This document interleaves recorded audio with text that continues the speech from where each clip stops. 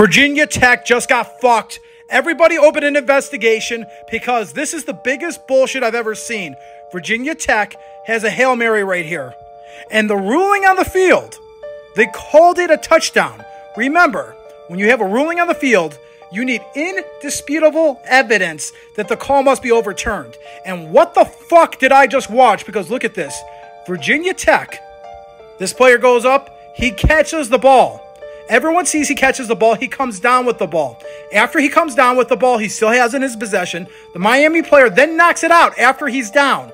That's still a touchdown. The play is dead. Look at this. He catches it.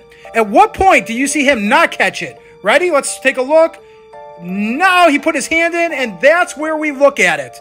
But somehow the referees in the replay review overturned it because they want to fuck Virginia Tech. They wanted Miami to win. This is bullshit. This is bullshit, I tell you.